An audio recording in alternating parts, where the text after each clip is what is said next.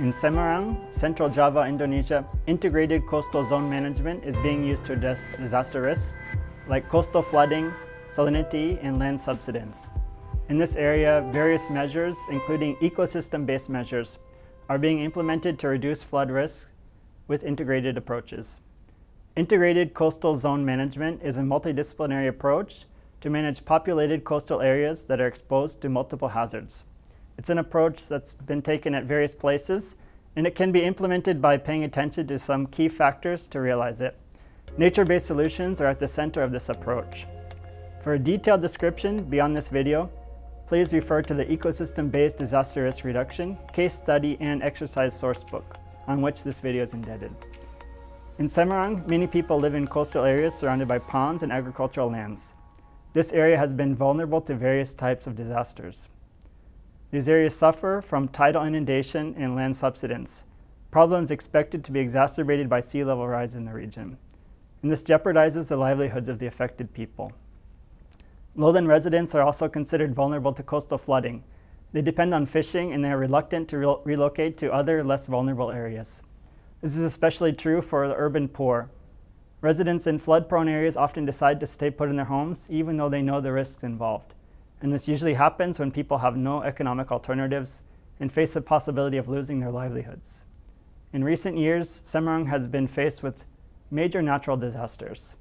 Flooding and land subsidence are significant problems, and the risk has been magnified by the change of land use and associated needs for groundwater. Urbanization and industrialization have been occurring in the lowlands, expanding residential, recreational, and industrial areas. This expansion also comes with an associated overexploitation of groundwater. These problems have been well known for a long time, but still the issues have intensified in the last 2 decades, as Semarang has experienced uncontrolled urbanization that has resulted in highly unsustainable land use changes. The predicted global sea level rise could also increase flooding in coastal cities, including the highly urbanized coast of Java, where Semarang is located. The city of Semarang and the Indonesian government are taking measures and implementing integrated coastal zone management to alleviate the problem of flooding. The European Commission defines the concept of integrated coastal zone management as a dynamic, multidisciplinary, and iterative process to promote sustainable management of coastal zones. It covers the full cycle of information collection, planning, decision-making, management, and monitoring of implementation. In the case of Semarang, Indonesia, the coastal zone management includes structural, non-structural, and ecosystem-based measures.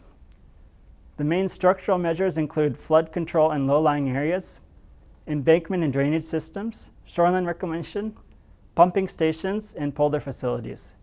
And these structural measures are mainly implemented by local and national government. Non-structural measures focus on strengthening the organization framework for disaster management, coastal planning and management, and education.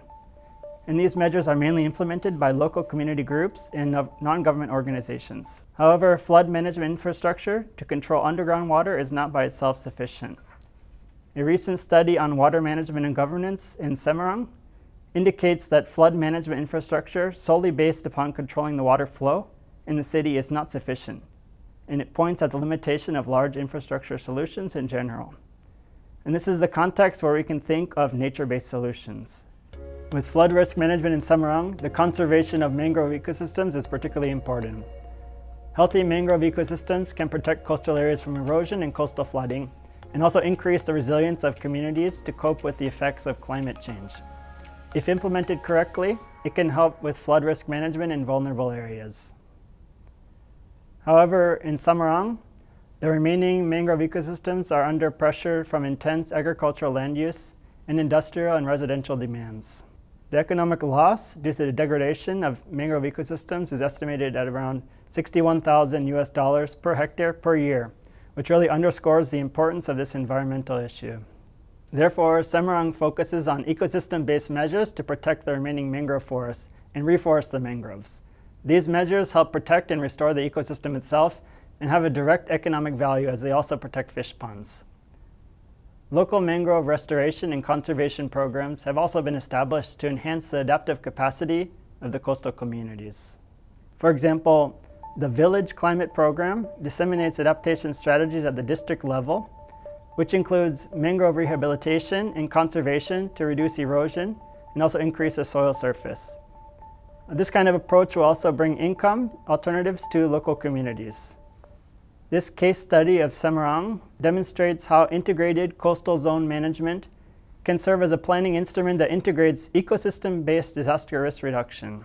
The measures implemented in Semarang can be assembled as part of an integrated coastal zone management strategy that promotes sustainable development. This strategy would also reduce the vulnerability of coastal populations to natural disasters and climate change impacts. The implementation of ecosystem-based disaster risk reduction measures should also be part of a holistic approach that includes institutional and legal development, improved environmental management, public awareness of disaster risks, and the participation of all relevant stakeholders during the implementation of these measures.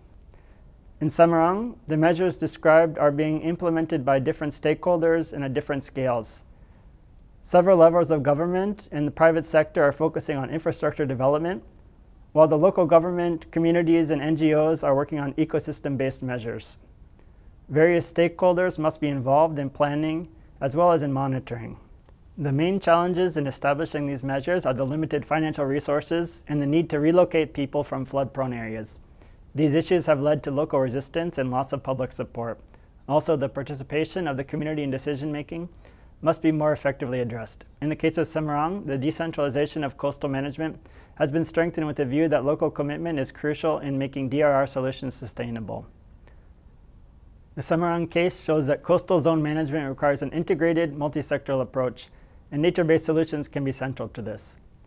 Coastal zone management needs institutional arrangements to address multifaceted challenges. Recent massive flooding in 2021 underlines that the current flood risk management approach is still not sufficient. There is much room for improvement. In this respect, the holistic approach discussed in this video is a key for further development, and continued monitoring and evaluation for the effectiveness of ecosystem-based disaster risk reduction is required.